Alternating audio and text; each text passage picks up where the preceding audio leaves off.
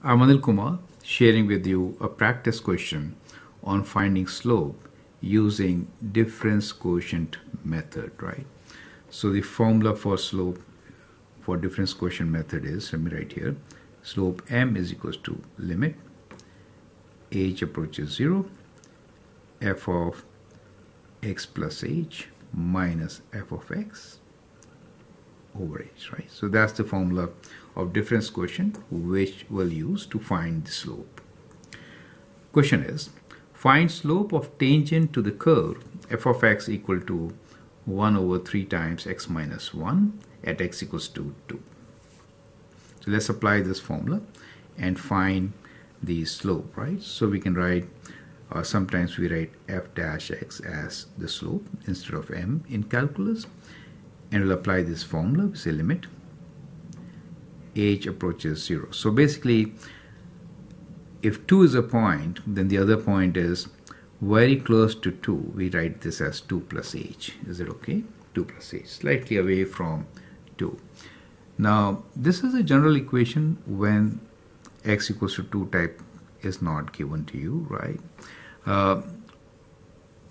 X is not known to us. Since we know the value of x, we can actually also use this equation as limit h approaches 0. And since we know what x is 2, right? So we could write this as f of 2 plus h minus f of 2 over h. Is it okay?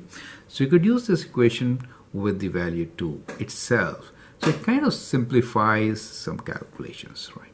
But you could do with general equation and substitute 2 later. That's your option. Is it okay? So what we will do here is we'll actually substitute 2. We'll use this equation, which is f a plus h minus fa divided by h, replacing x with the point given to us in general a. Is it okay?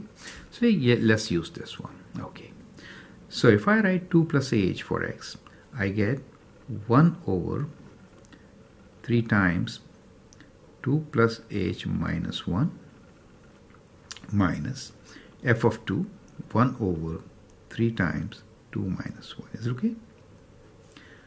Divided by h. Now let's simplify this. We can write this as limit h approaches 0, 1 over 3 times 2 minus 1 is 1. So we can write 3 times 1 plus h minus 2 minus 1 is 1. So 1 over 3. Divided by h, I could write like this also, 1 over h. Is it clear? Now, it is limit h approaches 0. So we can take common denominator. Perfect. So the common denominator is 3 times 1 plus h.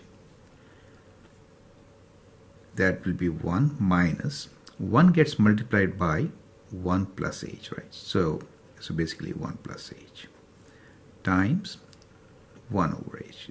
Okay, no harm in writing brackets. Correct? And that is equals to limit h approaches 0. 1 minus 1 is 0, so we are left with minus h divided by 3 times 1 plus h times 1 over h.